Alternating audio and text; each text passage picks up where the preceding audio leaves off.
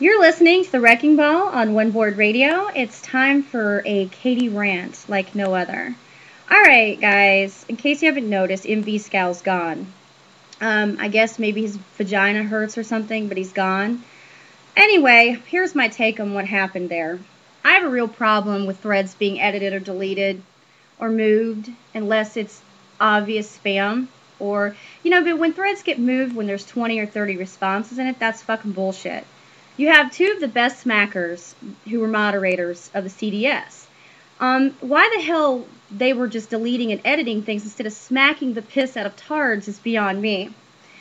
Alright, on to what happened last night. And I know Otis is probably shuddering because his admin business is real separate from what we do. Because in case you guys didn't notice, Otis and I are in a relationship, but like I said, board separate from all that. So whenever he does his admin stuff, that's his stuff. But it doesn't mean I can't have an opinion on it. I think when you ban people and, I guess ban people who come over, haven't been over for a year just because you don't like them.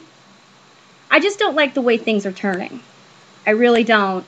It kind of pisses me off. I've been somebody who's been a staunch supporter of, letting Lillian Vernon post here. I know a lot of you guys don't like her, but I do. I think she's a really good poster, and I think if given the chance, she'd be a real good poster.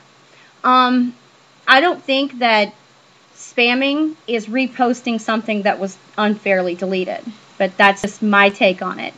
So what I'm trying to say to people like Dinsdale, who take it real seriously, who think that this is real life and, are sitting there oiling up their chest and flexing in the mirror because they think they're quote-unquote smack gods.